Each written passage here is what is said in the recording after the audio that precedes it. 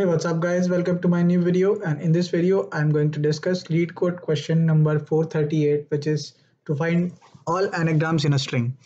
So what we have to do in this problem is we need to find a position of the character from where the anagram of the second string starts. So for example, if we have this string, say S, which is this long string, and we have the second string as ABC, then we need to find all the anagrams in this string of ABC, and we need to return the starting position of the character. So for example, ABC is there, so anagram of ABC is CBA.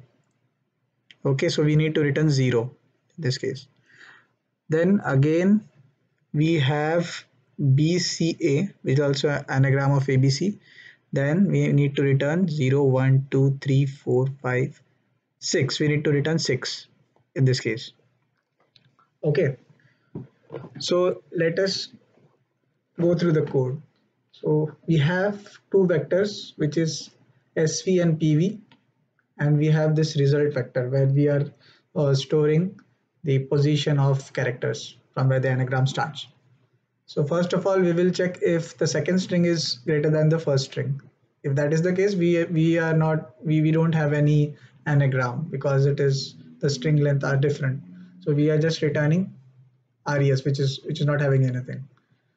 Okay, then what we are doing is we are storing all the count of characters in SV and PV. So we are going through three characters initially.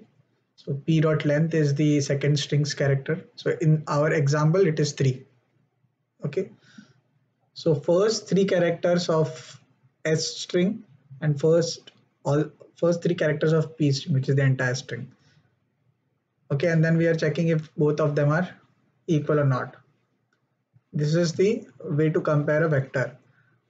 So if it is equal, then we are inserting 0. Okay, and then we are using something called as a sliding window. So what we are doing is we have checked the first 3 characters, which is CBA and ABC. Okay, then we are going to check BAE and ABC again. So for that, what we are doing is we are removing C and we are inserting E. So how we are doing that? So we are incrementing SV's count and S of I. So S of I is starting from P length and is going to end at the last character. So S of I is E in our case because it will start from 3. Correct? 0, 1, 2, 3. So we are adding E. We are adding E's count. We are incrementing E's count. And why we are subtracting A of I?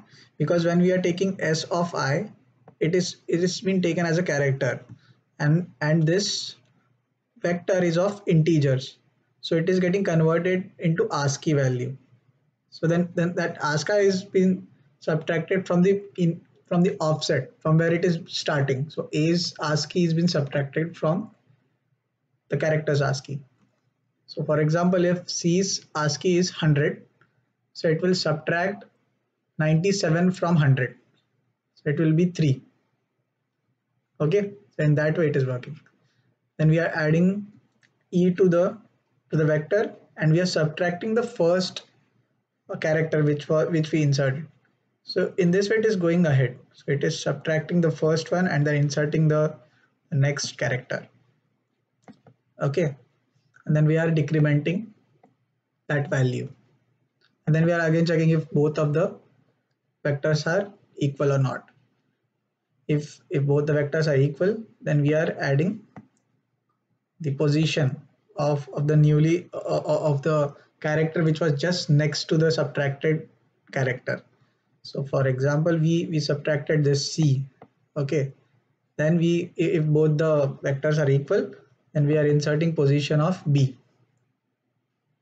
Okay, so the next match will be at BAC. So in that case, we will subtract A from SV and we will check if BAC is an anagram of ABC. If both the vectors are same, then we are inserting B's position into the vector. Okay, now let us run this. Don't need this hello world.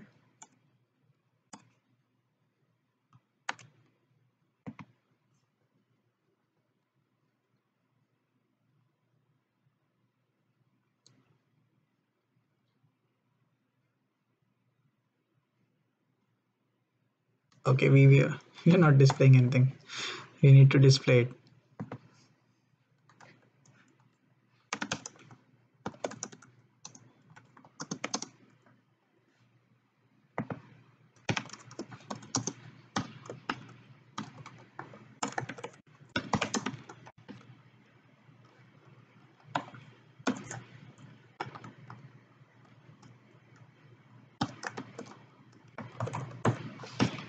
Okay.